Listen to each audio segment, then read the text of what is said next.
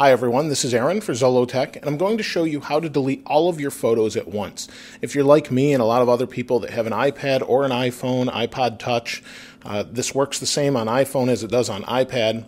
What you need to do, instead of going into Photos and going into each individual photo and deleting them, there's a faster way to do that. You can actually go into Settings and delete them all at once. So before you do this, make sure you've synced your iPad or iPhone or whatever you're using up to iTunes or iCloud to save all of your photos to make sure you don't lose any photos, videos, etc.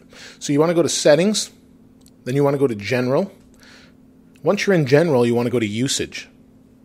And in Usage, you'll see it'll give you your storage and all the apps. Sometimes this takes a while to load, so be patient here.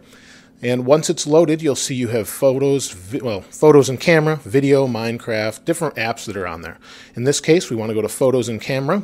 And then you can see there's a camera roll, there's a photo library, and photo stream. If we want to delete the camera roll, we simply slide our finger here and a delete button pops up. We tap the delete button and they delete. That's really all there is to it. So you can delete everything that easily. We'll go back. You can see it became a little unresponsive because it's actually deleting them. It will take a moment and then we'll be able to go in and delete everything we have. So it's really that simple. Just delete your photos and videos that way, or any other app that you have.